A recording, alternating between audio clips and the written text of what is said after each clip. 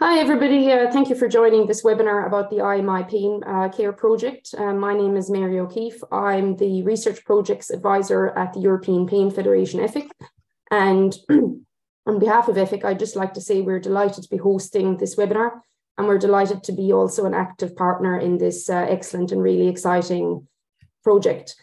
So before we get on to today's webinar, I just want to let you know that there is a Q&A function at the bottom of your screen, and I just want to encourage you to ask as many questions as you want as they pop into as they pop into your mind. You don't have to wait for a certain time, and we have 3 blocks of question and answer time, and that will give us a lot of time to have discussion.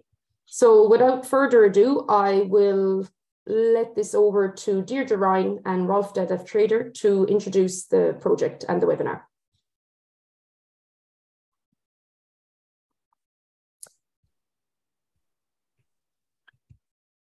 Rolf, if you want to start. Yes, please go ahead, Deirdre. Well, I'll welcome you all to the first of the patient focus sessions for IMI PainCare project. I welcome you all. It's always great to get patient engagement in something like this, especially so early when to many it may seem soon, or you may not be familiar with IMI PainCare. So it's great to see you all here today. We all know that we can't talk about patients without patients. And research, of course, focuses on many aspects, both of the patient experience, but all the way through from the lab to the bedside. So what really happens at the mechanism level in the body, the psychology, all the details, all the way to what are the practical implications of how can we roll this out? How will this make a difference in the day-to-day lives for patients in your healthcare system? And it's so important that patients have a role from the very beginning, from designing what questions are we asking, what projects are coming up in the future to really address the needs of patients and making sure that they're part of that process, not in the middle being pointed at, discussed about, but part of the discussion. And that means respect, plain language, considering health literacy, digital literacy, and really involving patients in a meaningful way. Many patients have had the experience of being, involved in tick box exercises where to receive funding, a project needs to involve a patient. So they give you a call and say, be involved in our project. And that's where it starts and that's where it ends often. Thankfully, this is not the case in this respect. It's a comprehensive project that we're proud to support, of course, at Pain Alliance Europe. And it really echoes that throughout the research cycle, the patients can and should be involved. So while there is the individual need of the patient, there's also the greater good and the feeling that goes with that of participating in something that goes towards the bigger view, the world view of improving healthcare and improving research by our participation. Thank you. Look forward to today. Over to you, Rolf. Yeah, I'm Rolf Trader. I'm a neurophysiologist working at Heidelberg University, and I'm the coordinator of the IMI PainCare project. We're very happy to discuss our project outcomes with people living with pain, because this is very important, as Deirdre pointed out. And in fact, patient representatives have accompanied us all along, and some of them will actually give some presentations here today. So we appreciate the input that we received during the planning stage. There are also some future steps that we are interested in taking that were initiated by patient representatives. And I would like to mention also that EFIC, as a scientific society, is also a member of our project. So the project has a very broad range of stakeholders. And I think before I continue with generic terms, I would like to lead over to the next part, which gives you a project overview that will be presented by Peter Bloms-Funke, the initial coordinator by the FPR side. Thank you. Yeah, thank you, Rolf Detlef. Thanks to everybody on the line, and thank you so much for your interest in this project, and in particular, how we strive to engage patients in our project, and of course, to achieve meaningful improvements for pain patients in Europe. To my person, I was a project lead previously, and now I'm consultant to this project. Let me explain you what motivate.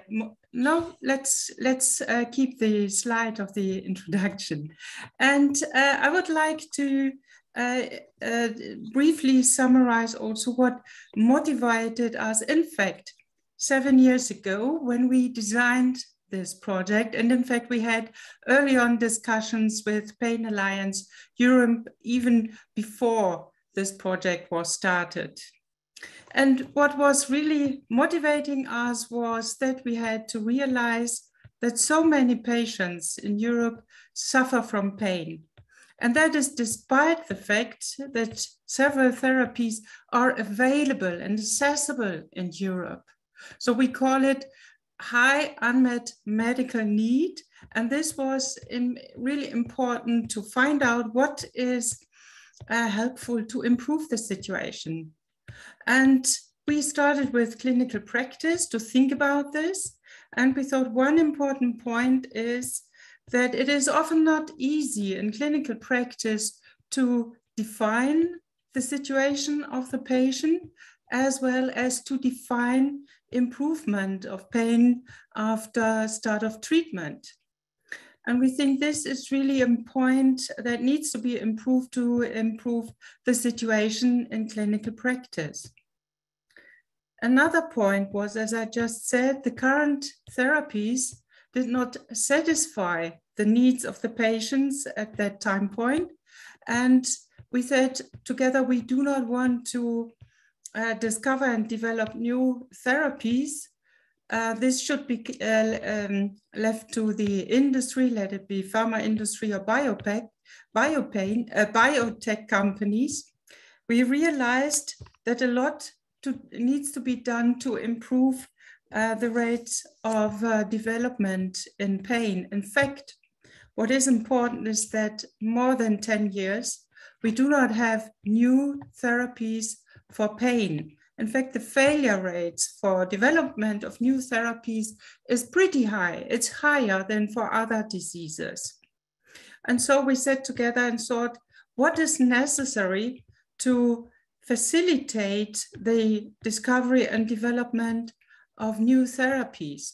And we realized that there are a couple of methodologies which need to be improved to make this happen. And one point is clinical development of new therapies. Again, like in clinical practice, we think it was important to find better tools to define and to understand the diseases and define the situation of the patients. But also one important point was here that we really had to implement what we know since decades, that human beings are individuals. And so this means that we need to find the right drug for the patient, let it be a subgroup of patient or ideally an individual. So that is that we felt here we need really to improve the tools to enable this or enhance this. Another point within development of new therapies is that we all had to face the fact that the transition of a new therapy from preclinical research and development to the clinical phase is really a valley of death for new therapies. So that's why we thought we really need to work on this particular phase of in the life of a new therapy and to improve the methodologies and the techniques that are available, or even have to invent new ones together. And finally, we also realized that it is so important to improve also drug discovery and drug development.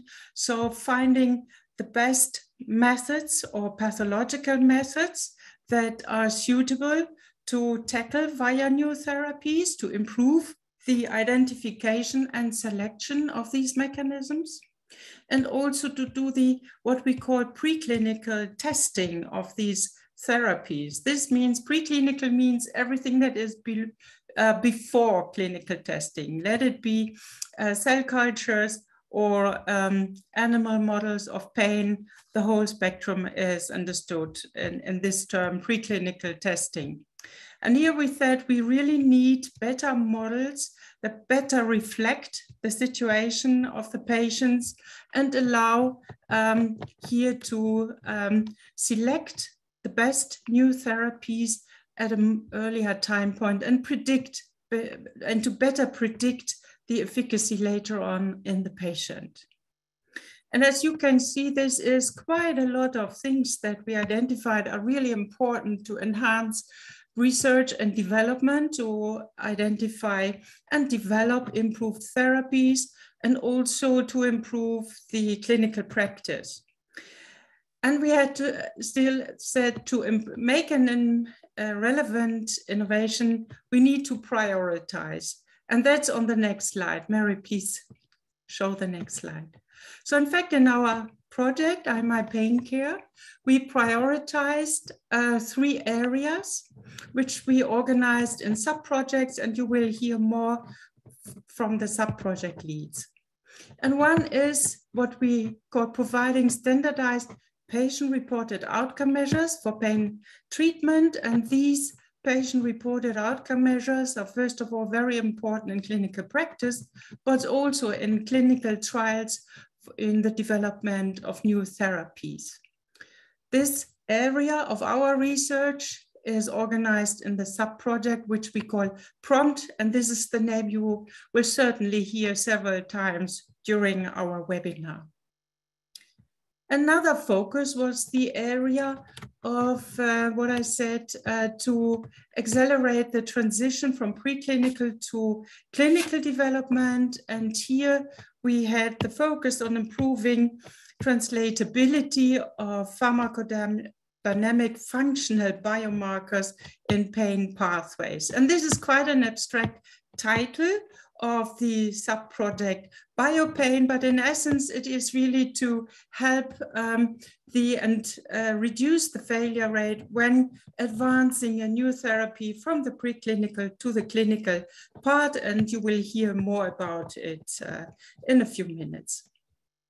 Then, and the third area was improving translation in chronic pelvic pain. And this is a lot of understanding the mechanisms, also to find biomarkers and comorbidities in a certain area of pain diseases, chronic pelvic pain, which is in fact an area of very high unmet medical need.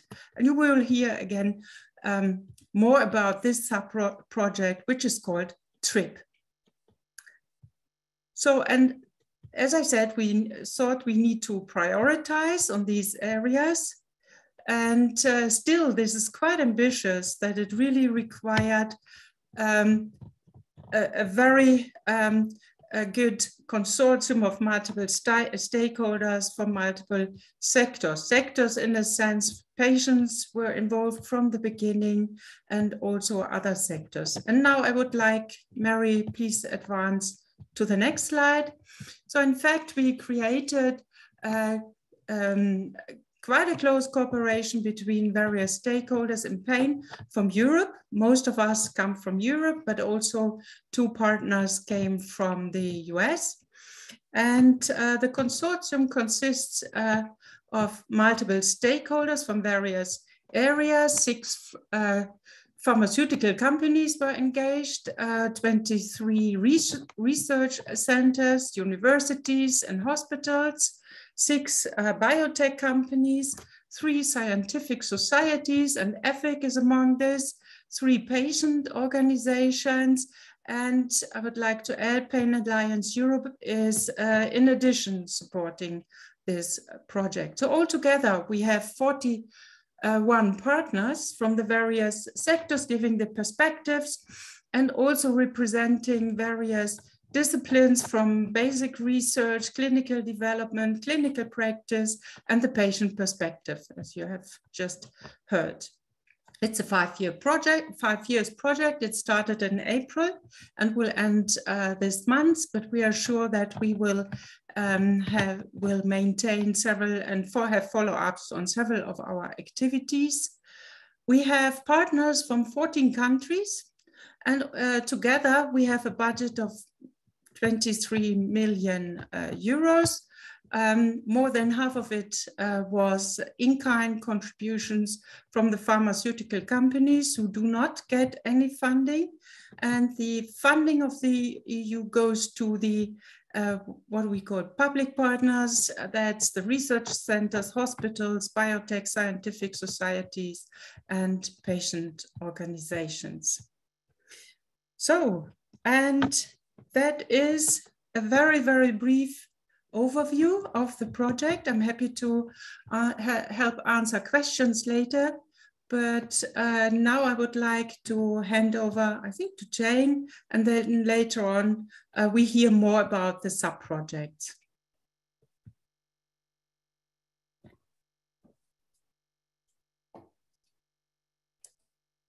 Hello, yes. Yes, well, we found that patients and their organizations must be involved in projects such as this right from the start. And there were 3 patient representatives here, one for endometriosis, one for chronic pelvic pain, and me for IC-BPS, that's interstitial cystitis, bladder pain syndrome. And we were involved really before the application papers were even submitted. From 2017, we were involved. And so we spent a lot of time checking the application papers for the study, line by line, word by word, and bearing in mind these were hundreds of pages. It was a very time-consuming business. And we did quite a lot of different things throughout the projects. We attended meetings.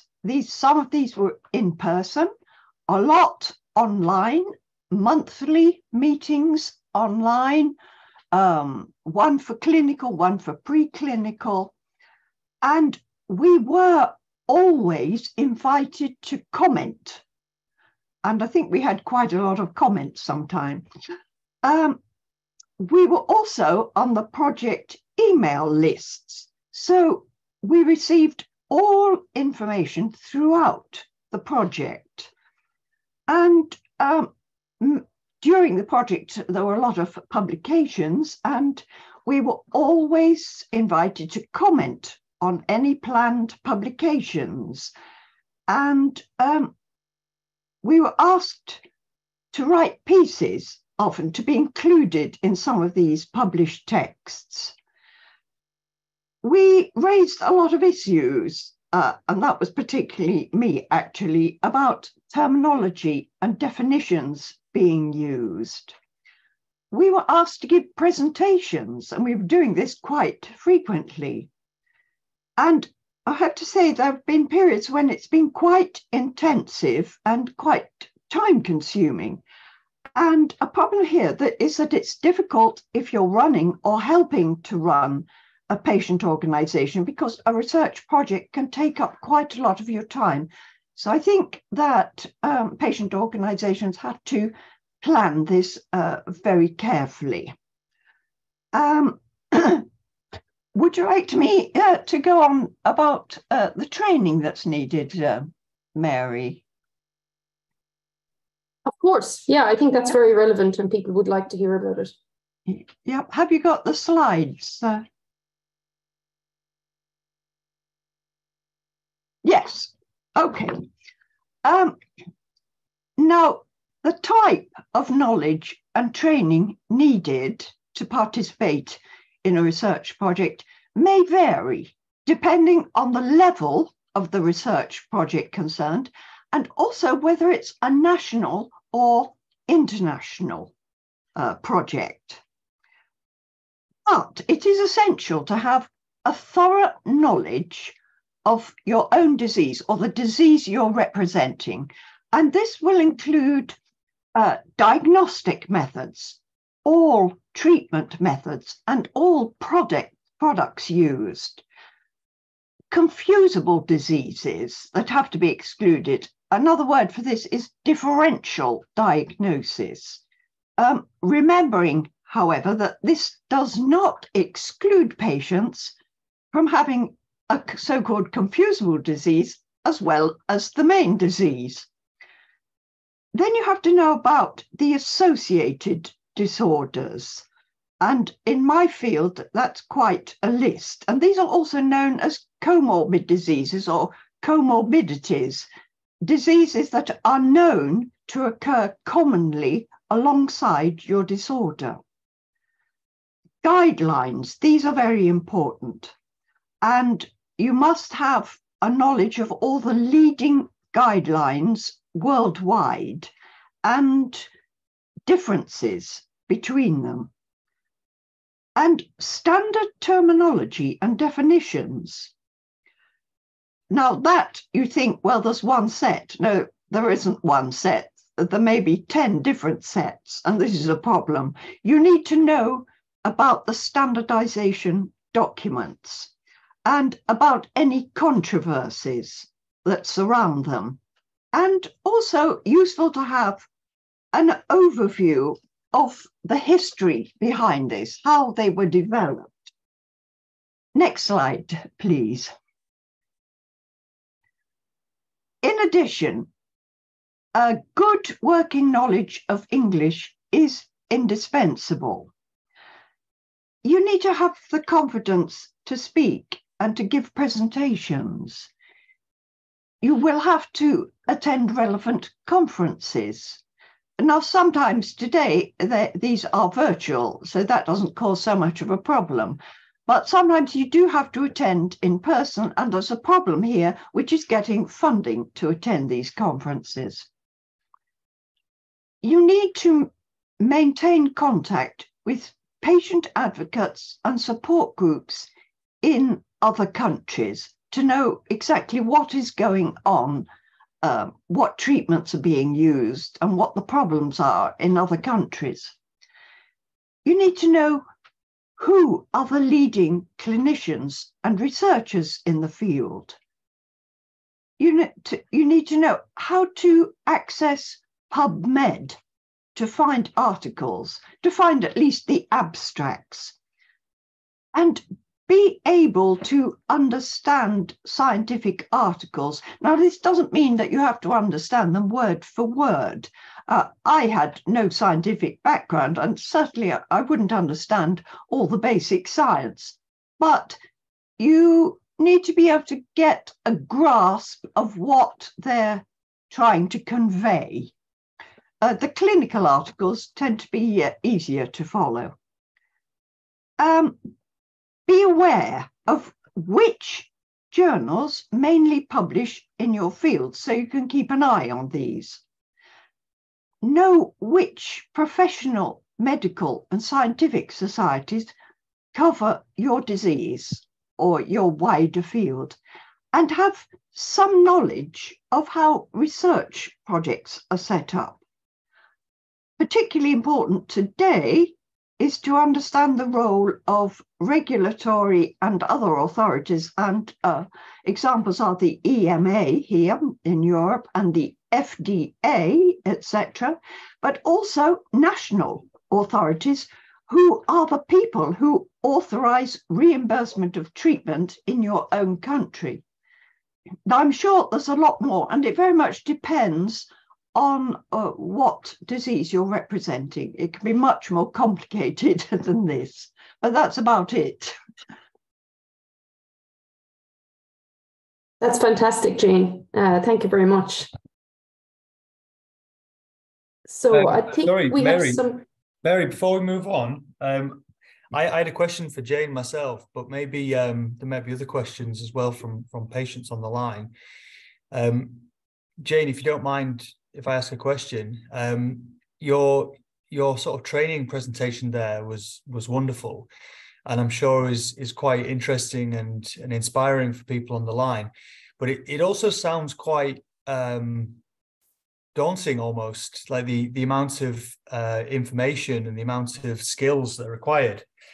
Now, I assume that you didn't start off knowing all this stuff right away. Do you think it's possible for people who are, I don't know, not research experts or patient experts to become equipped to participate in research projects in the way that you describe?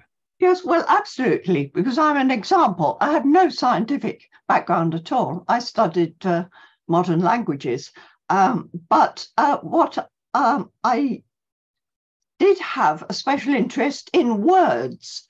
I was professionally a translator and editor, so the meaning of words was very important to me, and I transferred this to my interest in standard terminology. But I had no knowledge. I didn't even have very much knowledge about interstitial cystitis. But my generation of patient advocates were very lucky. There were a lot of NIDDK symposiums on interstitial cystitis about every other year in the USA. And we used to be able to get funding to go to them. And you not only met everybody, you got to know all the doctors involved, all the other patient advocates involved, but you gradually picked up all the information. And they used to give us articles they'd written and they said, read this. And I really didn't understand more than 10 words at the beginning in any of these papers, but gradually you pick it up. And I took an interest myself in the history, and I started researching it, going back to the early 1800s. And when I was doing that, I also picked up a lot more and understood it a bit better, how it had got to where we are now. But really, I think very few patient advocates have a medical or scientific background. There are some. We have the odd doctor who's a patient, but mainly we all have to start from scratch. And it takes some time, but there are, for background information, there are courses. But in my field, we're now starting to see how can we train these patient advocates around the world? What's the best way to do it? It is quite difficult, but you have to start at somewhere. You start at the beginning and build up. Well, I'm going to ask another question, Jane, but if someone else has a suggestion, they can pop up in the chat and we'll cut to them shortly. But so for those that don't know, my name's Sam Kinman and I'm the Executive Director of the European Pain Federation. So I work for the clinicians and the researchers. But I often work with patients, and in particular Pain Alliance Europe. And I'm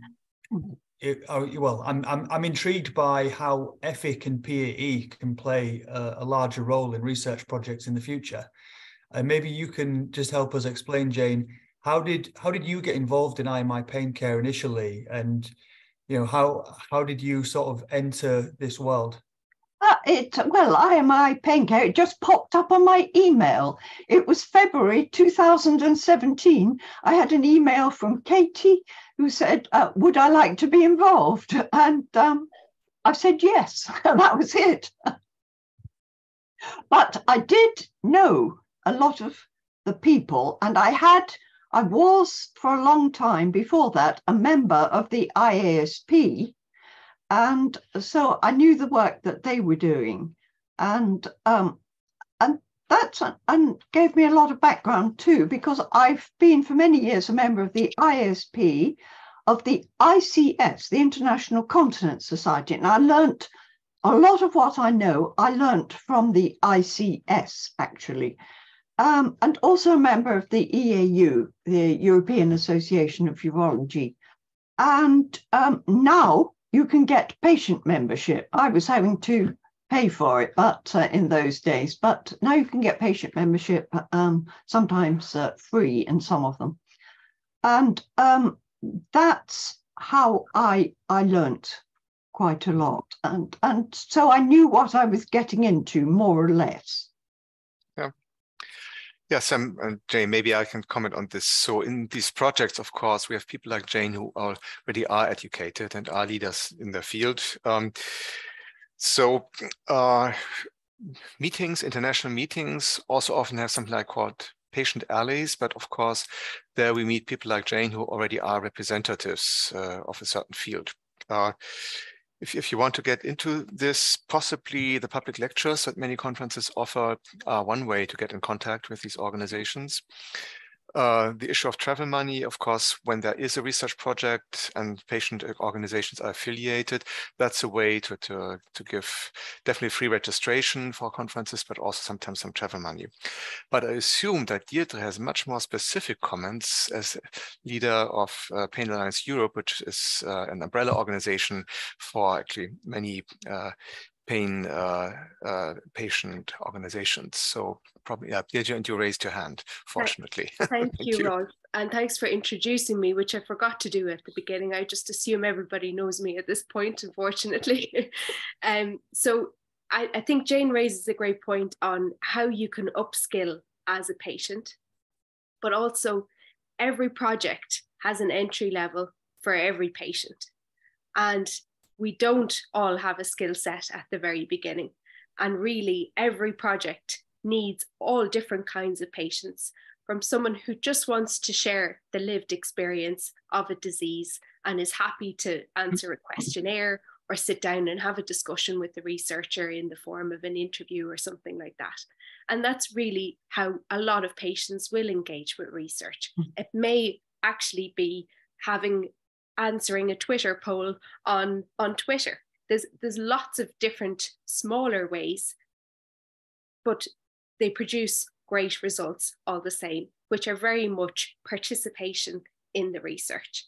Of course, from there, especially when you have the interest, as Jane mentioned, you can really build the skills to help, as I was saying at the beginning, around adding value to every stage of research, where you know, understanding the mechanism of research is an asset to be able to give the patient perspective. When you understand the dynamic of the industry and how research works, you can add more value while also being able to give that lived experience. You can also add the skills of saying, you know, here is where patients need to be involved. Is it at this stage? Maybe it's at later stage, really in the design of things. And that does take a little bit more education, but that doesn't undermine the value of what lived experience is, and being able to do that and having the confidence, but also the right environment to be able to do that.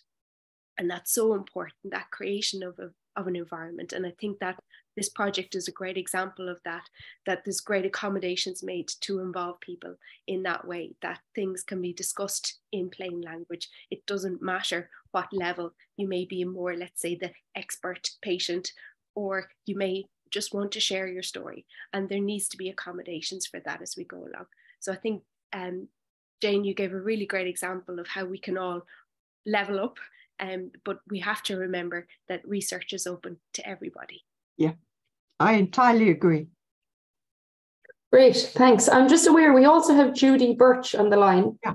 Judy, would you like to have any comments, or would you like to add anything else to that? Yeah, I think had I seen that list of Jane's in 2016, I would never have become involved in the project. Yeah, because I'm not a scientist, and I actually think that our contribution should not be from a medical or a scientific background. And I'm also a linguist, and my interest really came from being able to attend pain meetings and becoming familiar with the areas of research and thinking, well, why isn't any of this happening in pelvic pain? And, you know, I'd followed what was happening in pelvic pain, in gynecology, in urology, psychology, physio, pain medicine. And I thought, well, these people really aren't speaking to each other. And as a multidisciplinary organization, we wanted to encourage a multidisciplinary approach in research and clinical practice, and felt that progress had been hampered by a lack of collaboration in research and clinical expertise, and that wasn't benefiting patients. So yeah, and there was a lot of work on back pain, arthritis, and diabetic neuropathy, post-herpetic neuralgia, and pelvic pain wasn't in there. So, but I had conversations with a lot of the people who were, you know, leading on a lot of these other areas, and I asked them about pelvic pain, endometriosis, all the other conditions, and they always sort of scratched their heads a little bit and and realised, I think, you know, that that it was an area that was neglected and you know, hadn't really been addressed in any thorough way. So it was wonderful to see the experts from the disciplines that that I'd come to know working closely together and broadening their knowledge and increasing their understanding of patient needs. So I'm really optimistic that this project will lead to more effective therapies and approaches, and to a more targeted individual approach to those with pelvic pain, whatever condition they've got. And very proud to have contributed to the project. So yeah, I mean, it is time consuming, but I think there are important things that we've raised along the way that have been taken on board, actually. And that's been really heartening. And I would love to see, and there's a lot of spin-off work now coming from this to do with patient-reported outcomes, with the NIH and the EMA work. So yeah, I'm just really thrilled that that was able to come together as a project with all of those disciplines represented, people working collaboratively with the input of, you know, us as patients as well. So yeah, amazing. Thanks, Judy. That's great. And thanks everyone for all those perspectives. We're just going to move on to the next section now, and there's more time for questions later, so I can ask the speakers later. So I'm just going to share my slides again.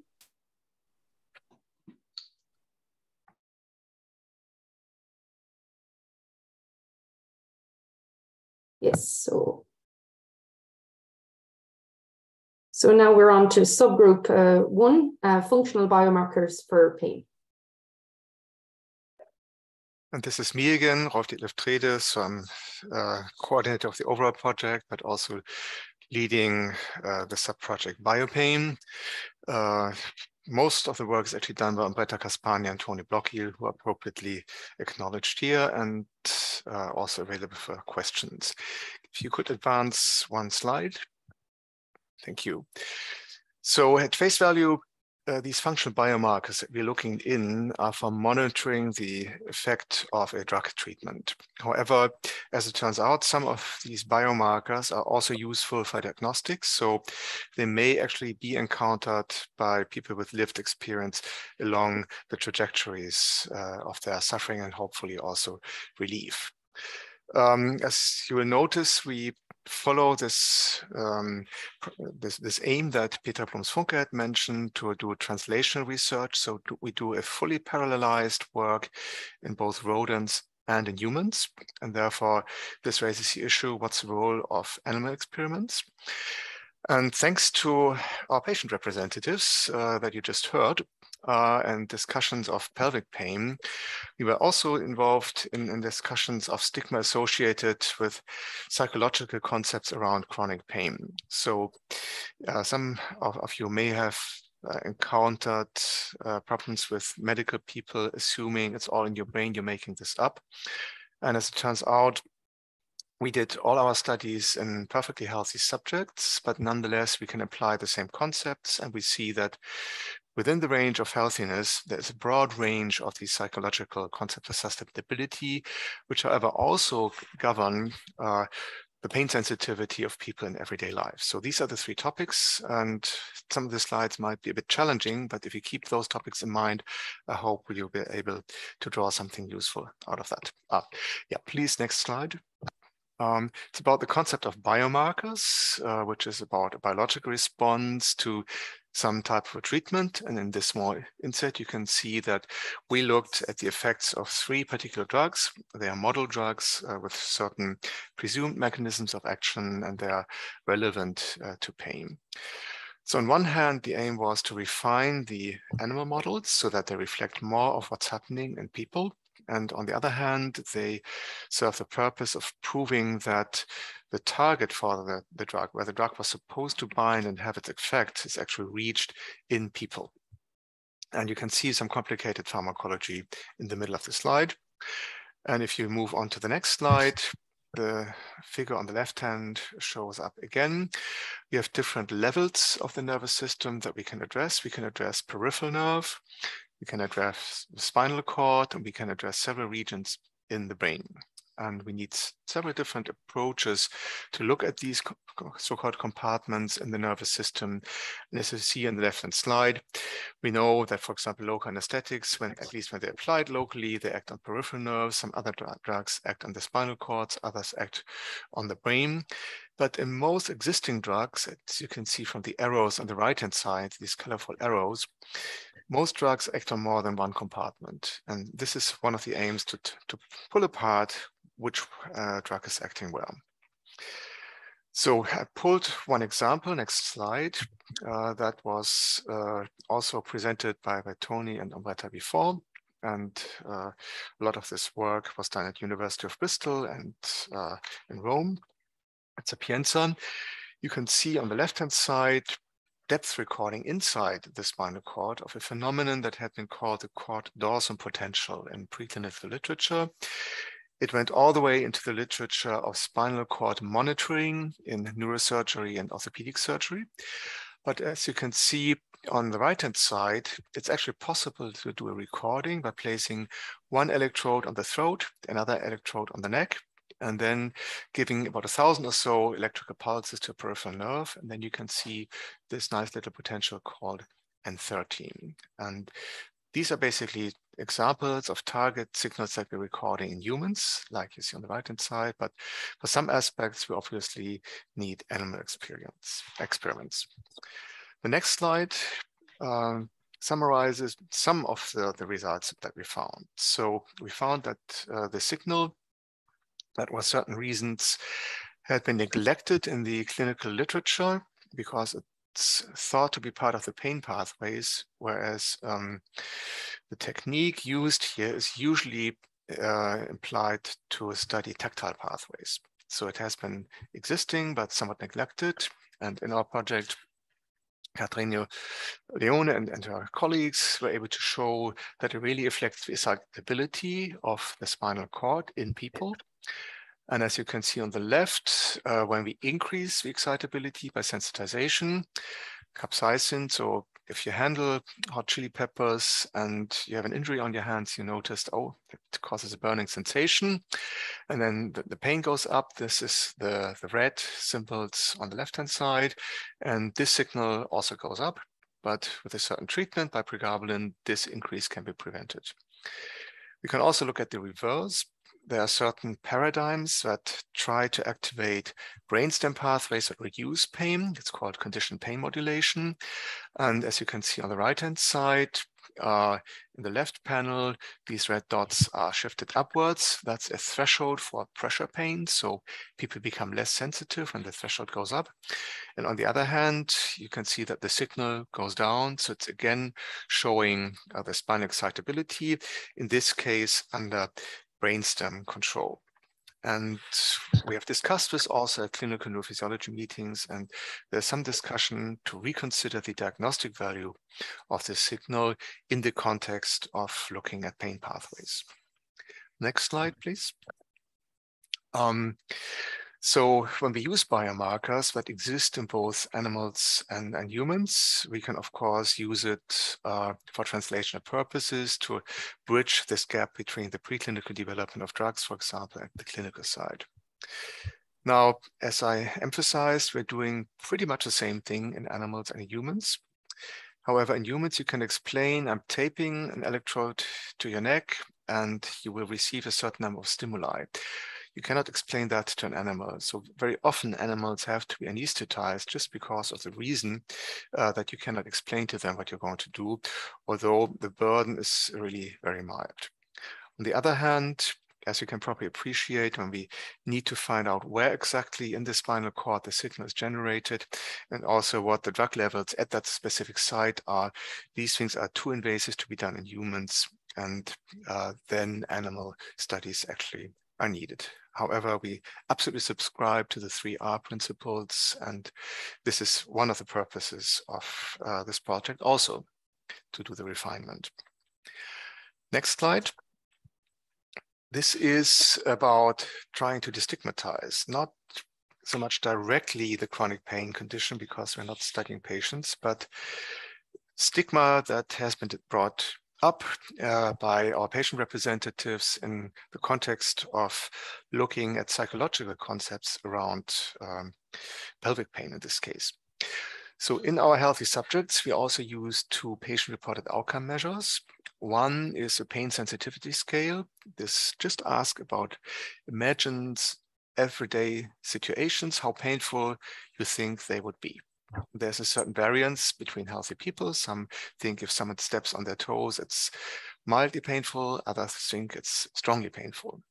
And the interesting thing is that this difference among healthy people is partly predicted by what's called the pain catastrophizing scale.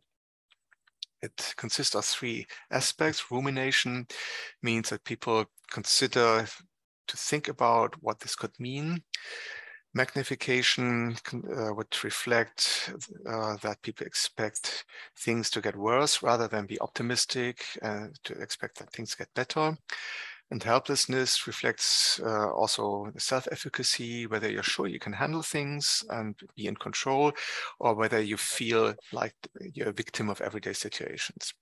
And even among healthy people, these scores predict self-reported pain sensitivity. And I think that's very important also to communicate to the outside world that a score on the pain catastrophizing scale is nothing pathological. There's a huge overlap between our healthy subjects and patients in the pelvic pain group. And therefore, we hope that this part of our work can also help to destigmatize chronic pain. The last slide is the acknowledgement of the support that we have received.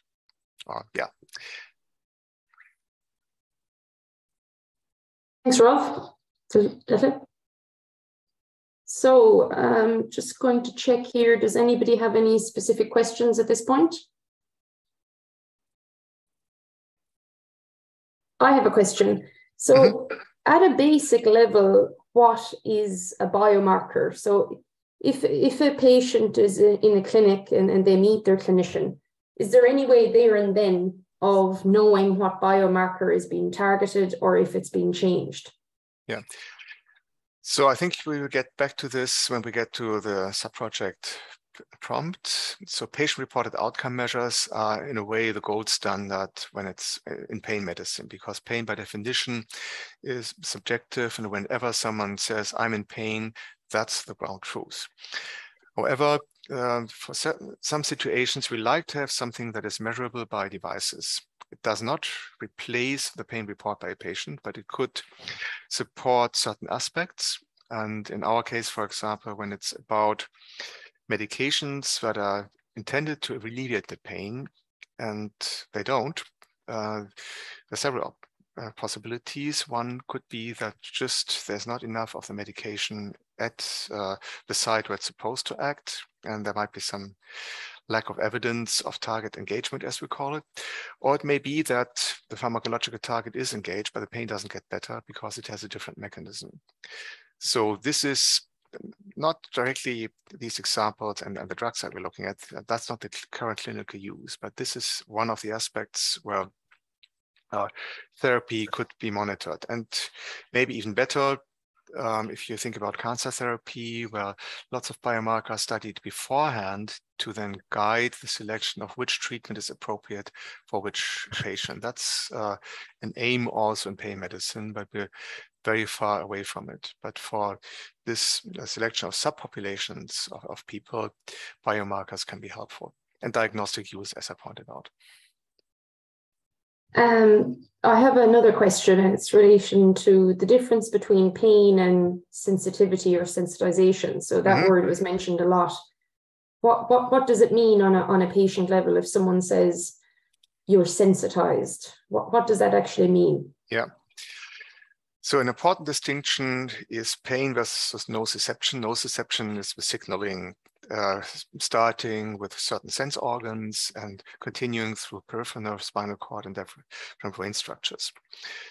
So this is something that can be studied, and where the sensitivity can be changed, can be decreased, and can be increased.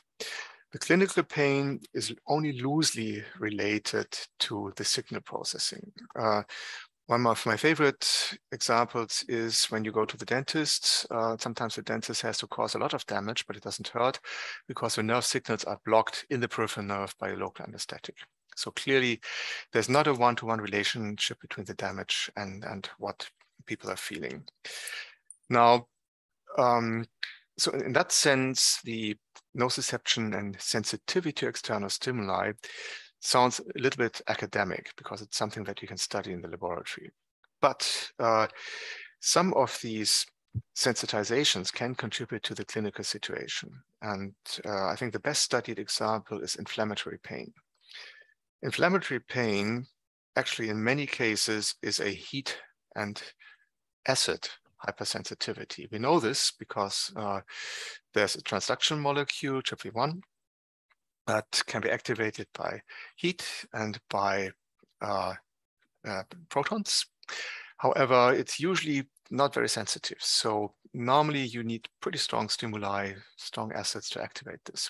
However, in inflammatory conditions, this molecule becomes so sensitive that the body temperature that we have is a stimulus that is above threshold.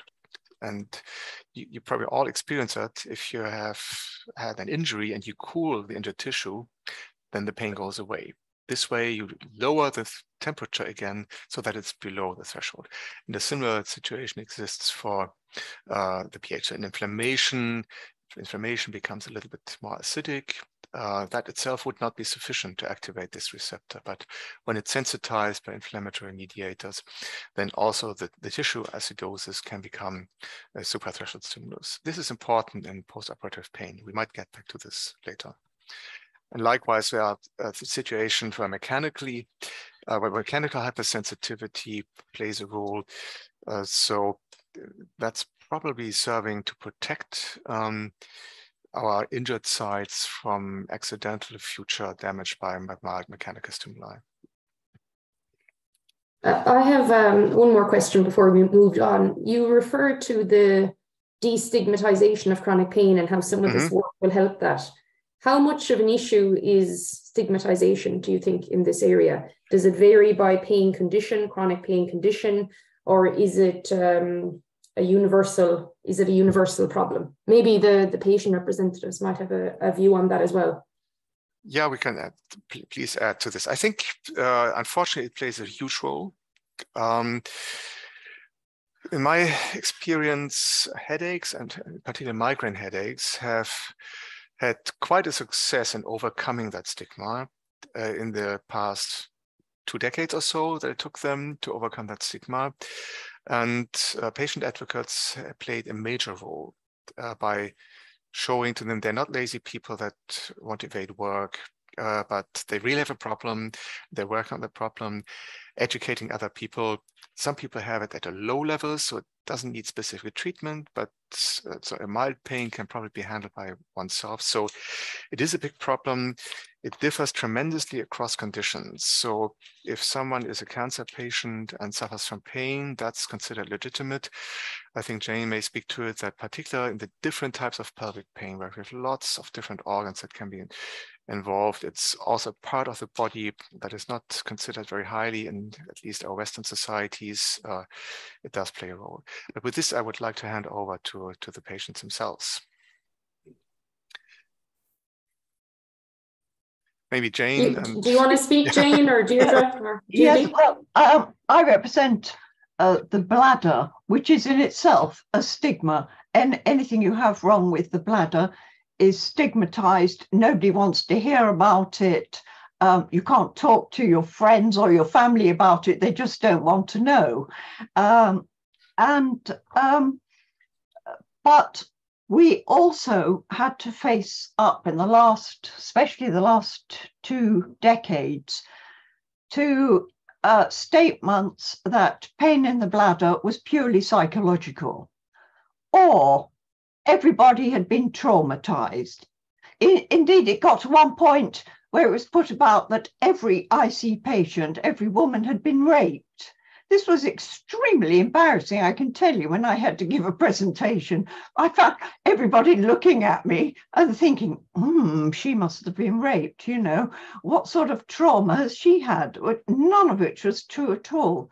And so we've been working very hard the past 2 decades to try and overcome this attitude, because believe me, it spreads like wildfire when you're talking about a disease that is not fully understood, and certainly it's at least in part a rare disease. There's not enough money for research, the research that's needed. And when something's unknown, you start to get a burst of theories, ideologies, wishful thinkings, and it's a huge stigma. We still haven't got over this. There are still plenty of clinicians who are quite convinced it's entirely psychological, and it's a very difficult situation, and I'll keep on going while I can to try and overcome this. Yeah, it is. It has been quite a struggle to improve this. But I often think about, breast cancer and the situation many years ago. That was also, not really talked about very much. And I do think things have improved. I mean, I was listening to the news here last night. I'm in Austria, and Jessica Ennis-Hill was talking about the fact that her training program, she always had greater difficulty in her sports life during her period. And there's been an app developed which can, help athletes with their training, looking at the follicular phase and all of these difficulties. And she was talking about her period, openly on international TV. And I thought, well, I think we've made a bit of progress. So, and just being at these meetings and meeting, with people working in the field, I think it makes it much more real for them, and I think that they are much more appreciative of these kind of issues. A French doctor once said to me that we don't like to talk about anything below the belt. But actually, I mean, they're much more open than in many other countries. In France, I think it's quite different. So it's a battle, but I think we're making some progress on that front. Yeah. Mary, are you able to watch the raised hands in the participants? There are 2 raised hands from the participants. Okay, good. Yes. So Katie, Vincent? And also from the participants. It's a separate list, at least on my screen. Yeah, Katie, of course, raised her hand too. Yeah. Sorry, I couldn't see them when I was sharing the slides. Yep. That's what I was afraid, because it's sometimes so there are also participant questions. Perfect. Thanks. So I guess I just wanted to add into this, not saying that there isn't stigma against all chronic pain patients, but I think, unfortunately, we still stigmatise women more than men. Yeah. And there's very good evidence for that the approach to a female patient is different from the approach to a male patient. You're more likely to treat with analgesia for a man rather than think about psychological approaches for a woman, for example, which probably has negative effects on both if we think that you should have a multidisciplinary approach to pain in general. But I think when we then think about these personal, intimate areas of the body and being a woman, the pelvic pain conditions have been hugely neglected and hugely stigmatized in the past. Yes, I agree. It's very much the Freudian hysteria concept. All women are hysterical and their pain isn't real. Yeah, it's very unfortunate, isn't it, really? But yeah, we'll keep going on it, Jane. That's right, yes. And it's very, very interesting in the field of urology, where we're based with our bladder pain, because we've seen in the last 2 decades the emphasis moving more and more to simply dealing with men's problems. And I once asked years ago, why is there so much attention on men? And they said, and not on IC. They said, oh, well, IC isn't fatal. I said, well, look at all this stuff about erectile dysfunction. Is that fatal? No, but that's a question of the quality of life of the men, and that's so important. I said, what about the quality of life of women? And they looked, astonished that I should even think of anything like that. And I'm afraid it's still around. I don't know what we can do to change that. I really It's interesting, the difference between men and women that contact us. I mean, the men are far more, I would say, use the word catastrophizing here, than the women. And yes, it's quite obvious, the tone of their emails and the help that they're seeking, support. Yeah. Interesting. Yeah, I absolutely agree. So we have some hands raised from 3 of our attendees. So Massa Contact, do you want to unmute yourself and give your comment or question, please?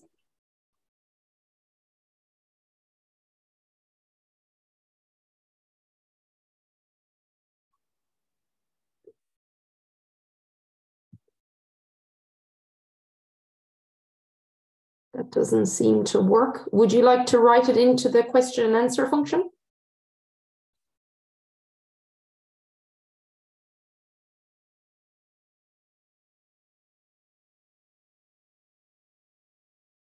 And we also have questions from Lydia, Maria, and Katie or Kathy. Sorry if I'm saying that wrong. I'm not sure if your mics work.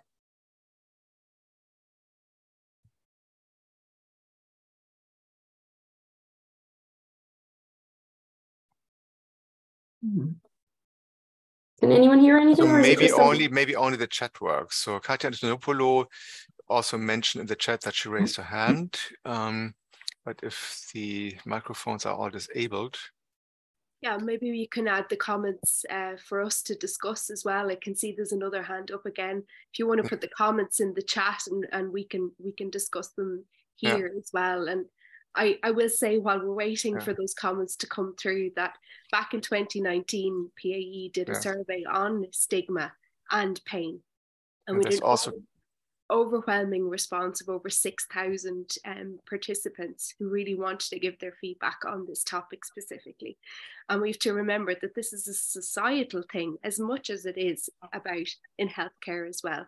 And the attitude towards people, for example, with low back pain, as malingerers who just don't want to work, all of these terrible attitudes that exist in society before we even reach the healthcare setting. And the impact of that is that patients are waiting over a year before they go and seek help, because in society we know these attitudes exist. So when we surveyed patients how long they waited before they went to get help, they waited over a year because they were afraid of the response of what they were going to meet when they went to get to healthcare. And that was irrespective of the type of pain. So when we look at the stigmatized response that different patients received, it came at different degrees throughout the healthcare system.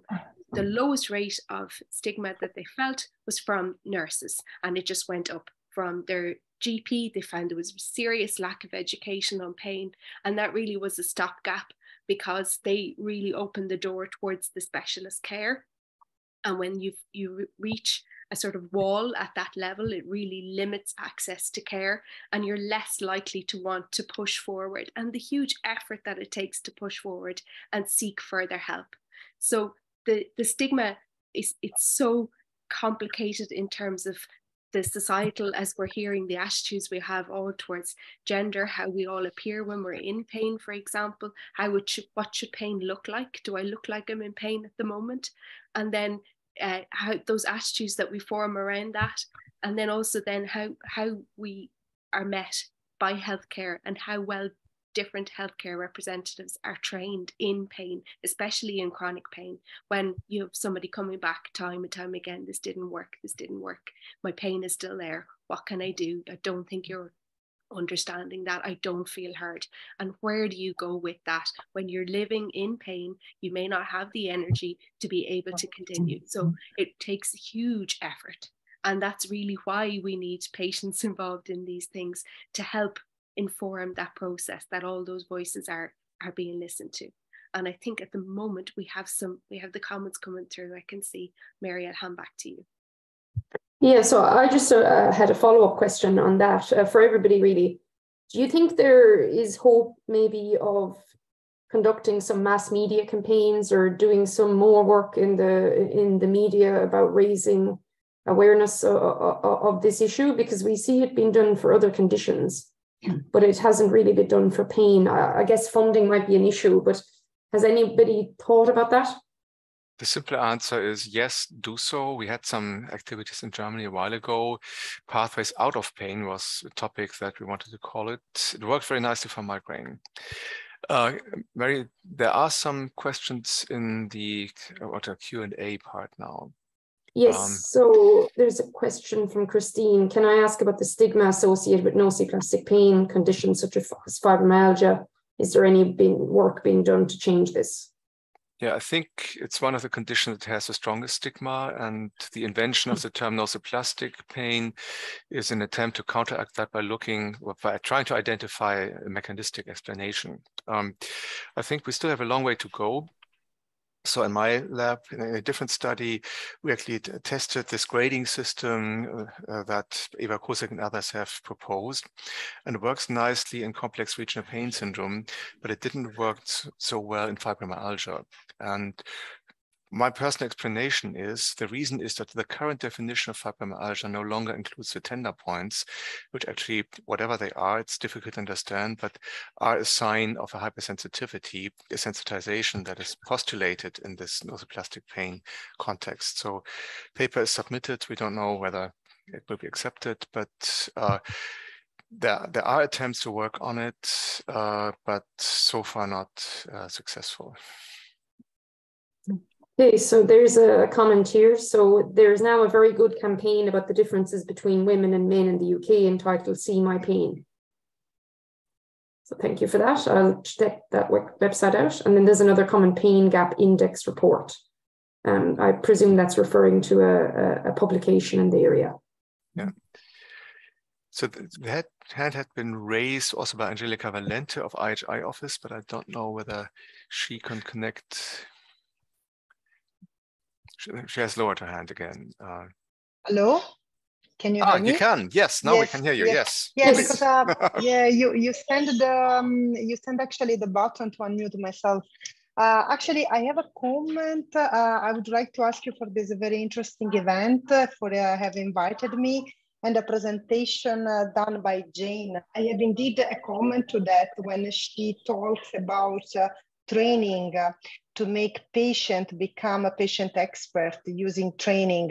I wanted to just raise this comment that it is really important to prepare the relevant materials, read out and all the documentation that would help a patient to understand more the scientific word in order to provide the right comment based on their experience, and also to have to choose the right people to speak to these training events. are two elements I consider particularly important to achieve this goal. And also, I would like to say that we don't know yet the right date when this will be launched, but IHI is launching a call for expression of interest to create the IHI patient pool and having patients engaged more at project management level.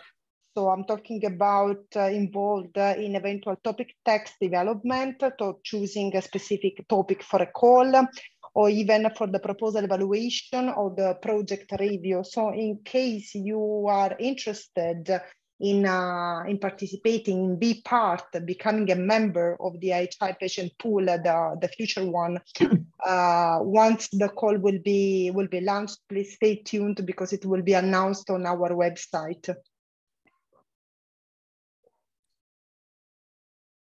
Thank you. I think the mics are now working. So Massa Contic, so do you now want to comment? I think you can now speak.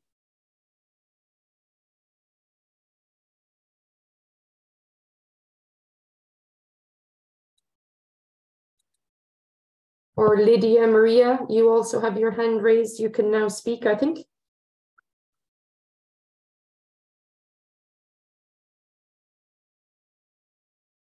Perhaps they can't unmute.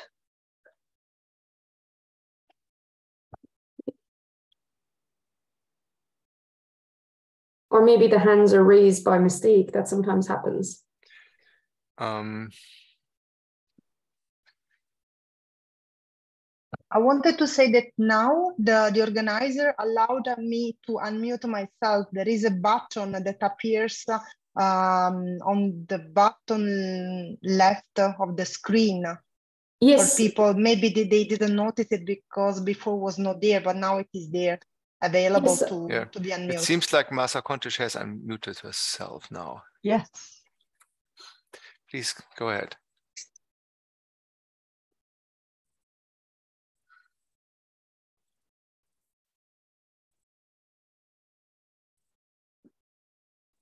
Are you there, Massa?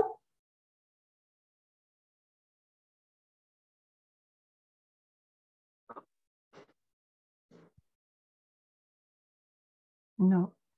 Okay, we'll move on and we'll try Lydia Maria one more time and then we'll move on to the next section.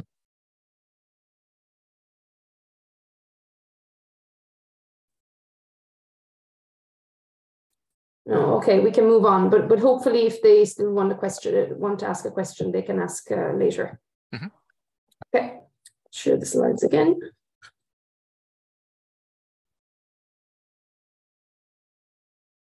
Sorry, Mary, I'm just checking, but you can see the questions that have been asked typed out, right? Yes, I can see the comments now, yeah. Yeah, okay.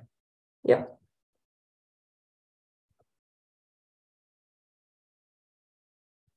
Okay, so we're on to subgroup 2, translational research in pelvic pain. So thank you very much. I'm going to present this on behalf of the whole TRIP consortium, which is co-led by Jens Nagel from Bayer, who unfortunately can't be here today. And as you've heard, involves the 3 patient participants very closely in the whole generation of this project. Next slide, please.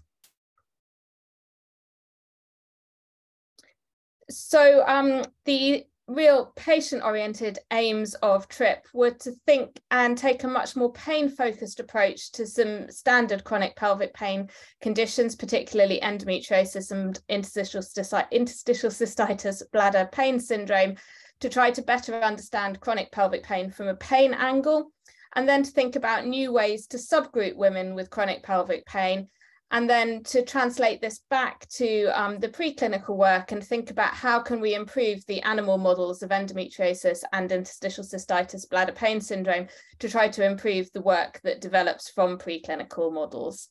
Next slide, please. So just as a bit of an introduction for people who aren't so familiar with these conditions, Endometriosis is a condition that's incredibly common. About 1 in 10 women will be found to have it. We know that it's a pathology in the pelvis, so it's the presence of tissue that resembles the lining tissue of the womb, but outside of the womb. Commonly, we see this tissue on the lining tissue of the pelvis, on the ovaries, sometimes on the bladder and the bowel. But we know that the amount of pain you experience from this condition isn't related to the amount of disease you have or where in your pelvis that disease is. And we don't have any way of diagnosing it without doing an invasive test, so a laparoscopy, a keyhole procedure. And our current treatments target these lesions specifically, so they burn them or cut them out surgically, or they suppress them with hormones. And obviously these treatments have lots of unpleasant effects, side effects, complications, and often they don't work. And so we find that many women are left with pain after they've had repeated surgeries or using lots of unpleasant hormone treatments. And one of the key features we know of endometriosis is that it's very commonly associated with other conditions, and there's lots of work being done to try to understand why that might be. And some of those are other pelvic pain conditions such as bladder pain syndrome or IBS, but there is also a strong overlap with things like migraine and then inflammatory bowel disease, rheumatoid arthritis. So there are more complex relationships there. Bladder pain syndrome is less common than endometriosis, but on the other hand, is probably very underreported and is still relatively common within the population and causes a significant impact, particularly on quality of life, as Jane has already mentioned. We know that people with bladder pain syndrome have pain, but they also have bladder predominant symptoms as well, so urinary symptoms too. And again, we know that if you look in the bladder and look for inflammation or lesions within the bladder, this doesn't relate to the symptoms that the patients might experience. And again, we don't have a diagnostic test either to rule in or rule out bladder pain syndrome without putting a camera in and having a look inside the bladder. And again, our treatments target the bladder, so surgery or drugs put into the bladder, and then bladder re-education and physiotherapy. And again, these treatments are frequently ineffective. And we see again that patients with bladder pain syndrome often have other pathologies. So there's a lot of similarity between endometriosis and bladder pain syndrome, though obviously they're different conditions. Endometriosis only occurs in women, and bladder pain syndrome is more common in women than in men. So our hypothesis for the sort of overall aim of TRIP was that actually both of these conditions could actually be considered as chronic pain conditions that are very similar in the ways in which pain is generated and maintained, but they obviously are associated with specific features that are unique to those conditions. Next slide, please. So we went about exploring this in two separate ways. We had a package of work looking very much at the clinical situation, so looking at women with pelvic pain. And then we had preclinical work looking at animal models, which I'll move on to later. So our clinical work involved trying to really, really deeply characterize a big group of women. And we had in our first phase of our study, we had about 800 women, divided into those with chronic pelvic pain and pain-free control women. And in the chronic pelvic pain group, we had 4 separate groups. So those with endometriosis and pelvic pain, those with interstitial cystitis bladder pain syndrome with no endometriosis, those with both conditions, so endometriosis and bladder pain syndrome, and then a final group of pelvic pain patients who have neither bladder symptoms nor endometriosis. And initially we explored this with a large batch of questionnaires. And then in a smaller group, we've also done some more detailed testing. So you can see here some examples of thinking about how you might respond to pinprick or vibration, and other tests to sort of understand the situation more broadly, such as, for example, drinking a very large glass of water and thinking about how much pain you're in until you need to empty your bladder. Next slide, please. And so what might this mean for patients? Obviously, there's lots of data within here that we think is of real academic interest, but as a clinician myself, I'd really like to try to move our findings forwards to have benefit to patients directly. And I think the first thing is that if we can identify dysfunction in pain systems, then it may be that we can think about trying treatments that are known to be effective in other types of chronic pain. And you can see here, for example, a slide just showing that actually in patients with pelvic pain compared to the controls, there were some differences in the way that some of these sensation tests were perceived. So maybe that means that there's more alignment with some of the other chronic pain conditions than we might have thought of previously. And I'd also hope that we can identify new ways of subgrouping people to try to decide who might best respond to a certain treatment on the basis of what might be underlying their pain, rather than on whether we find a certain pathology when we do surgery. And again, you can see here from this figure that we divided those responses to all the different stimuli that we used into specific groups that had been defined from some other work, and can see that there seem to be different subcategories that cross over all the different patient groups. So potentially giving us a new way to subdivide patient groups. Next slide, please. And how have we taken this back into the animal world? Well, we know that there are lots of models of endometriosis and of interstitial cystitis and bladder pain syndrome, but that they really try to focus on the diseases themselves, recreating endometriosis, for example, in the pelvis of a mouse. And we actually don't know how well that really relates to the human condition. So what we've explored is in the literature and then in the animal models that already exist in the groups that work in our consortium, we've looked to see how well actually do these models recreate what we know about the human condition, and having taken some of the work that we've done in our clinical package back to look at some of those features too. And then we can think about how could we refine those animal models to make them more reflective of the human condition. And we've also been thinking about other ways to try to assess the effects of treatments, because we've already spoken today about the fact that pain is really wide ranging. And so it's not just about response to a poke or a warm stimulus, for example. It's about how do animals interact with one another, or how do they feel about exploring new experiences, for example. And so we have this novel cage here that you can see a picture of, that means that the animals can be monitored 24 hours a day, and we can see what activities they're doing at night as opposed to during the day, for example. And we hope that this might give us some more meaningful outcomes that would allow us to really test new treatments and see if they might be beneficial in the human situation. Next slide, please. Thank you. Thank you, Katie. That was really interesting. Just going to check the Q&A. I think we have questions, have we?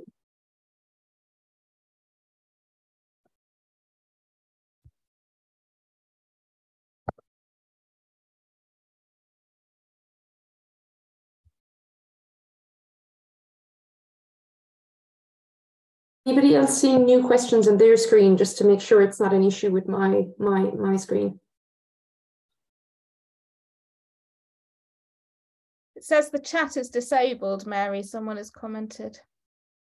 Yeah, I saw that. Yeah, but there's a second chat line called Q&A, so probably that, hopefully that's open. This is where this comment came in.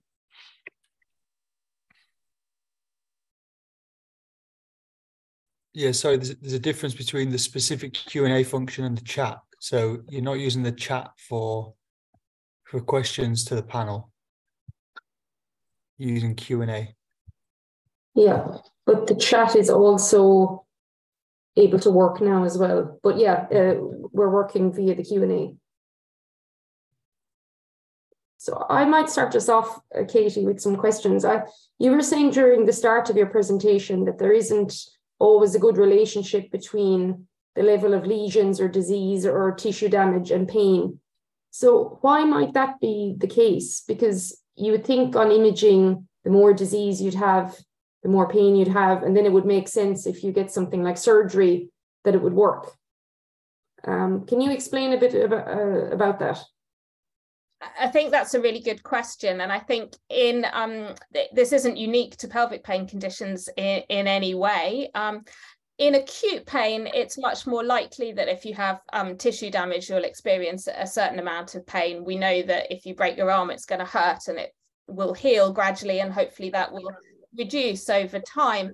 But once your pain's been there for a long time, there are so many different mechanisms that start to play into it, that relationship between whatever is happening at the outside bit of your body and the amount of pain that you experience becomes quite unrelated. So whether that's your nervous system sort of turning the volume up on pain, altering the way that it's processed, whether there are other factors that come in, like changes in how your muscles function or changes in your psychology, that kind of thing. We just know that there are a lot of different things that are happening in between that outside stimulus and what you perceive as pain at the end. That's becoming increasingly understood by the public or patients, or do you think that's still a real stumbling block to pain treatments that I guess might some people be more open to certain treatments if they think they work in a certain mechanistic way, but from what you're saying, it's a lot more complex than it seems. I think when patients have got as far as chronic pain clinics, that information is delivered, and I know that lots of hospitals provide, pain education classes, pain management programs, that kind of thing. I think at a sort of broader community level, that information probably still isn't out there. And I think that probably contributes to some of the stigma. You only have mild endometriosis. How come you're in so much pain? My sister had stage 4 disease and she was able to go to work and have a couple of babies. What are you complaining about? That kind of information still isn't as widely understood as it should be. And do you think if the information got out there about biomarkers, or if we were very confident that biomarkers were linked to particular conditions, do you think that would be a key moment in people maybe having a better understanding, or is it more complex than that? I think in the field of pelvic pain, at least, biomarkers are more complicated because I think there's two separate things. There's a biomarker to make a diagnosis of the disease, or there's a biomarker about how much pain is being generated or by what mechanism that pain is being generated. So it would be really lovely in the future to be able to say, this set of biomarkers will say you do have endometriosis, you don't have endometriosis. This set of biomarkers will say that your pain is inflammatory, and then we know that we can treat you with this type of medication. Or this set of biomarkers will say that your pain is related to your nervous system, so we know that we can use these set of treatments.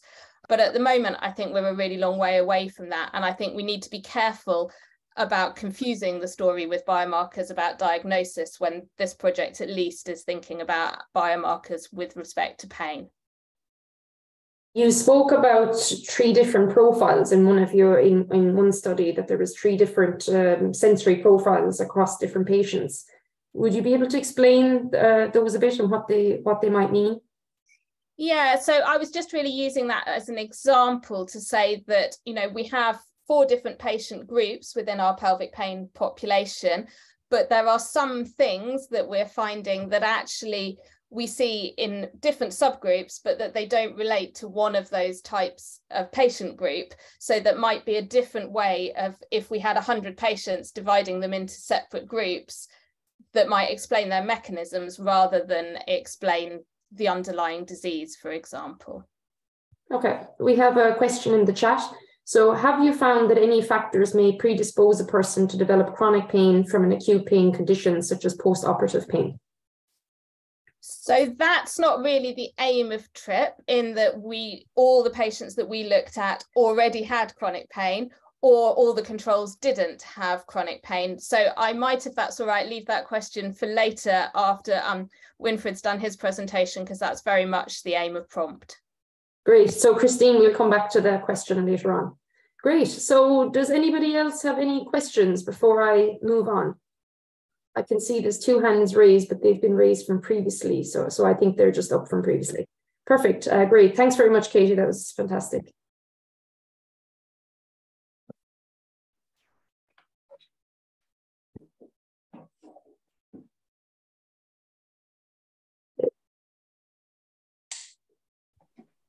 Well, hello everybody. My name is Winfried Meissner, and together with Hiltrud Liedgens, we are the leads of the PROMPT sub-project, and Claudia Beinmann is our research coordinator here in Jena, and she also joins the session. And I will now very, very briefly give you an overview about our project and the different sub-projects. The next slide, please.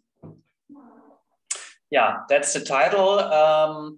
Providing standardized patient-reported outcome measures for improving pain treatment. And we have altogether 3 work packages. Next slide, please. Yeah. What is the background? What is the justification for having set up this sub-project? Everybody knows that pain assessment is one of the prerequisites for treating pain clinically and also for doing clinical studies on drugs and other interventions. However, there's a very long debate on one side, is it more or less possible to use subjective pain measures, in other words, patient-reported outcomes, to measure pain, to inform treatment decisions, and also to separate treatments which work and treatments which do not really work. Furthermore, there are several dimensions of pain. You might be aware of the differentiation between the sensory aspect of pain and the affective aspect of pain. And so there are a large number of tools developed, normally questionnaires, questions, which try to assess these different dimensions of pain in different populations. And the situation becomes even more difficult as there seem to be also cultural differences between different countries, cultures, language is an issue, which makes the comparability between pain outcomes, patient-reported outcomes between different countries even more difficult. And this is also true for clinical trials. When a company wants to do research for a new painkiller or another intervention, it's not always easy to identify the best measures which work not only in one setting for specific type of pain, disease, or culture or country, but which might or hopefully work also in other settings. However, this is required for the process of improvement for a new drug. So this is the background of this sub-project, and the basic idea or the basic objective is to find something like a consensus or alignment on those outcome measures, both in acute and post-op pain, which are the best to measure, to assess pain, both clinically and in clinical trials, which should be used as something what we call core outcome set. So core outcome set is a minimal set of measures which should be used in almost all clinical trials and also clinically in more or less all settings worldwide. So this is the background of this project. And the next slide, please. Yeah, so the different work packages are aiming for different time, let's say, or situations where pain is an issue. The work package 2 is dealing with acute post-surgical pain and aims to align on those patient-reported outcome measures which should be used in acute pain setting. Work package 3 is looking on patient-reported outcomes which might predict the chronification of acute post-surgical pain. And work package 4 is searching for patient-reported outcomes in specific situations of chronic pain, specifically in neuropathic pain and in pelvic pain. And I can only show you a very small part of our studies, and also only indicate some outcomes because we are still in the phase of analyzing the data. Next slide, please.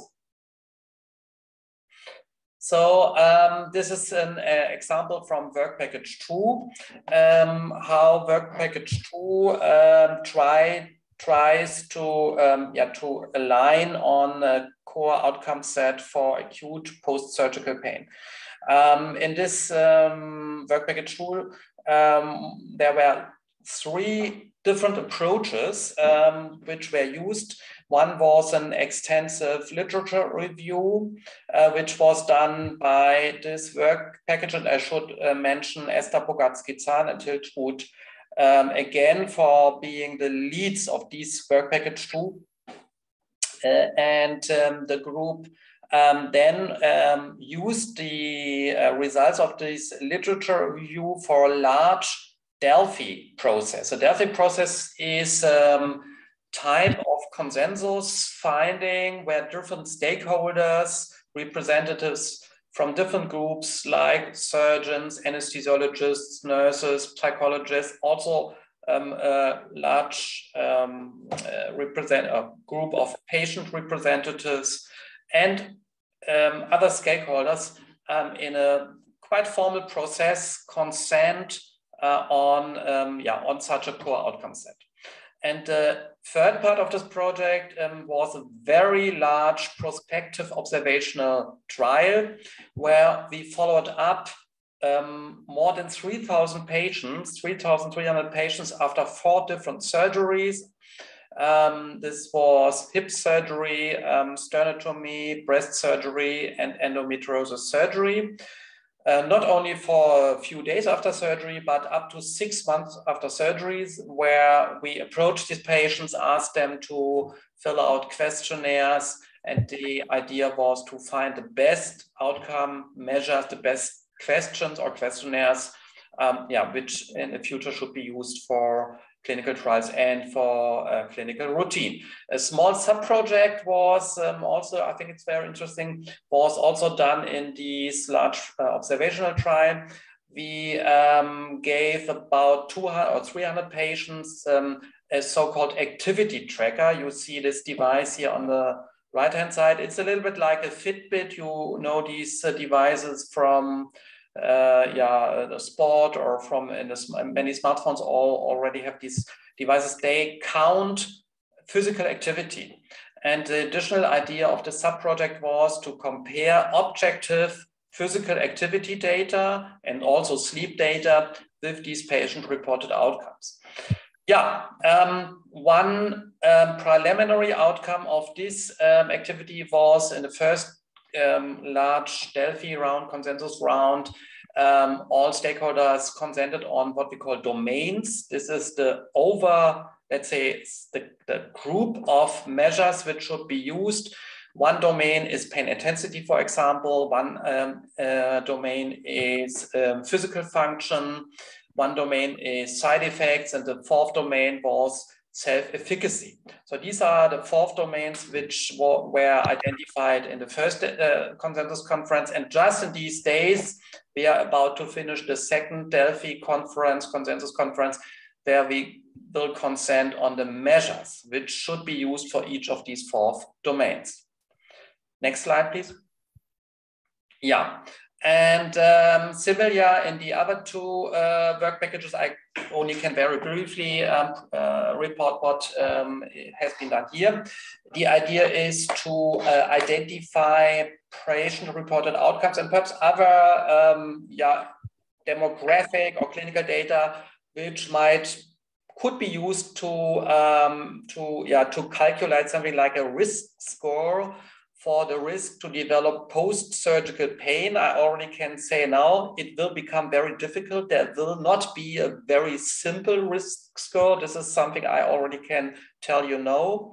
And in the work package 4, as I already said, this group is consenting on patient-reported outcomes, specifically in neuropathic pain, pelvic pain, chronic pelvic pain, which mainly could and should be used for the prediction, or one idea is to identify prompts which might predict which drug or which intervention will work better in the specific pain condition of this individual patient. And also here, I cannot report on the outcomes already now because the group is in the final stage of analyzing its data. Next slide, please. Yeah, and this I think is my last slide. So what is the potential impact for patients? I think there are at least two main impacts or main achievements. One is that the worldwide use of consented outcome measures hopefully improve pain treatment in daily routine, because they hopefully will be used frequently in every situation where acute or chronic pain is an issue. And if they are used in a standardized way, then institutions can compare their quality, can identify deficits and improve their pain treatment. And on the other side, such a core outcome set hopefully improves the development of new drugs, because their potential effectiveness hopefully can be identified earlier than it is now the case. Yeah, that's in a nutshell the content of sub-project prompt. Thank you very much. Thanks, Winfried. That was really interesting. I notice we've Claudia as well on the line. Would Claudia like to add anything before we get on to some questions? No, right now I think Winfried has explained everything. If there are any questions, especially about this observational non-interventional trial, I'll be, of course, ready to answer them. Great. Maybe we'll start with the question that was already in the chat from Christine. So, have you found that any factors may predispose a person to develop chronic pain from an acute pain condition, such as post-operative pain? Yeah, as I already said, there are some hints. For example, what we already knew from studies which have been done before is that pre-existing chronic pain and pre-existing use of painkillers, specifically of opioids, are a risk factor of development of chronic post-surgical pain. We had some difficulty to identify these factors in our recent trial. And there were two interesting findings. First, the incidence of chronic post-surgical pain was less than expected and lower than in previous trials, which might be a good message. Our explanation for this is that hopefully anesthesiologists and surgeons and also GPs and other caregivers are more aware of this issue and already use preventive strategies like using regional analgesia, for example, during surgery. And I think this is a really interesting finding. The other interesting finding was that of all 4 surgeries, the highest incidence of post-surgical pain was found in endometriosis surgery. And this is really new because before nobody else has looked on the long-term outcomes in terms of pain after endometriosis surgery. And this is, I think, one of the really large advantages of this whole project, that we had this interaction with Katie, with the TRIP sub-project, and so could include endometriosis surgery in our observational trial. And this is really new, and we will have a closer look on potential risk factors specifically in this risk group, or in this risk surgery, if I could call this like this. But again, it's still too early to really clearly say what is a risk factor. We are now looking on interventions done during surgery, like different types of anesthesia and analgesia, and hopefully we can tell you a little bit more in the future. Great. So we have a question from Katrina on the mic. Do you want to speak, Katrina? I just unmuted you. Yeah, thank you. I don't know if this question relates to this section of the discussion, but I'm just interested in, with the longer the person is waiting for an operation, would that have an impact in then the chronic pain, especially since you were waiting, and that if you were on like a lot of medication while you were waiting? Is there any kind of studies in relation that actually changes the brain's chemistry or the brain's perceptions of pain? Just them two kind of between the weight of operations and also the medications as well, the longer you're on them. Katrina, this is an excellent question. I really like this question. And first, I will use this as an hint to our group that we try to look into our data. From former studies, what we know, as I already said, that in former studies, we saw that the pre-existing use of analgesics and specifically of opioids are a risk factor. And here there are some studies, not all, but some studies who show the dose-dependent effect. The higher the doses before surgery, the higher the risk of chronic post-surgical pain after surgery. We are not really sure if also the duration is an issue because it's often difficult to obtain these data because often patients have difficulties really to clearly say, I got opioids for 4 months or for 1 year. So this is a little bit tricky, but I will take this as a very good idea and we will discuss this in our group if we could try to look into our data, or there are other databases which look on similar issues in one of these other databases, and if we could answer your question. Thank you. Sorry, it's not more concrete, but this is all I can say right now. No, thank you. Thank you. Thanks, Katrina. Great question. So Deirdre, you have your hand raised. Do you have a comment or a question? Absolutely. I'll just respond as well to what Katrina said there, in that, I mean, the last statistics I saw for a diagnosis of endometriosis can take anywhere between 7 to 10 years. So I think you can't underestimate the impact that that's going to have on somebody's life, regardless of whatever kind of treatment they're undergoing at the time. So that must be taken into consideration too. So it's a great point. I just wanted to say around patient-reported outcome measures, PAE, we've just been part in the Delphi process with IMI, but also with the NIH in America to try and reach a general consensus on the 4 different types of pain.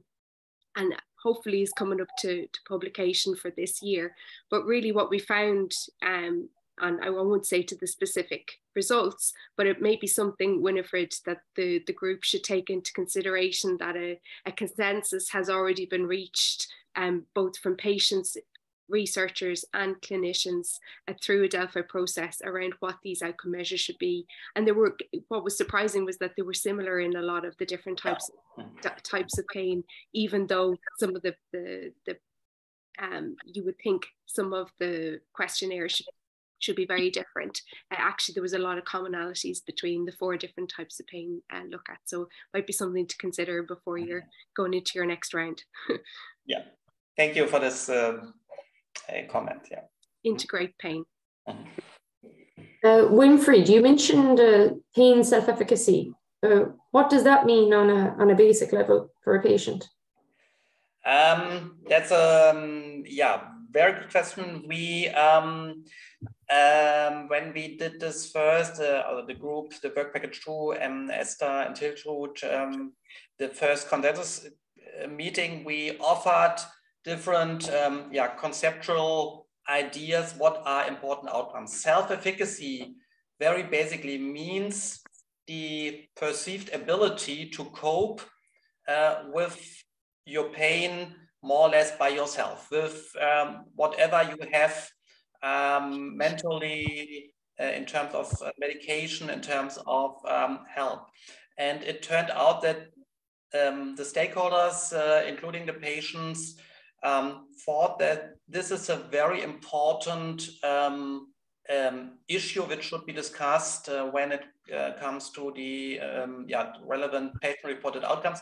There is some discussion if self-efficacy is an outcome or it is something like independent factor which influences outcome. I think both will be true, but certainly we have drugs, we have interventions which foster self-efficacy, and we have others which might decrease self-efficacy. What is clear is that self-efficacy is considered to be important, or a high degree of self-efficacy, and that all care, medical care, personal care interaction between staff and patients should aim to increase self-efficacy.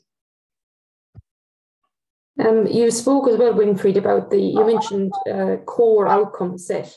I'm wondering, what's the challenge when you're trying to conduct a clinical trial, and maybe when you're trying to power the trial, you have to focus on one measure? Is one of those measures given more priority than the rest in the trial? For example, would pain be giving more priority than another measure when you're trying to, let's say, power the trial, or and so forth? Or how do you go about picking the main measure in your trial? This is also a discussion which has also begun before this project. I did not mention that we also have a large part of our activity in our project is to discuss with regulatory authorities like EMA the requirements for clinical studies, and we exactly do what you just said. We discuss if it might be a good idea in some situations to offer or to aim for two different outcomes, where intervention or drug gets improvement or is considered as effective when it, for example, reduces not only pain but perhaps increases function. I see that sleep and fatigue, sleep seems to be important to a lot of patients, and that's something that isn't picked up on maybe in certain trials. Has that made it into the core outcome set? Yes. Sleep so far is not considered to be part of the core outcome set, but it is specifically, from my point of view, it's more important in chronic pain. What is interesting is that when we use the activity tracking device, we also can measure sleep, or at least pattern of sleeps, and comment, or at least roughly say something about sleep quality. And what we are now doing is to also analyze the sleep data.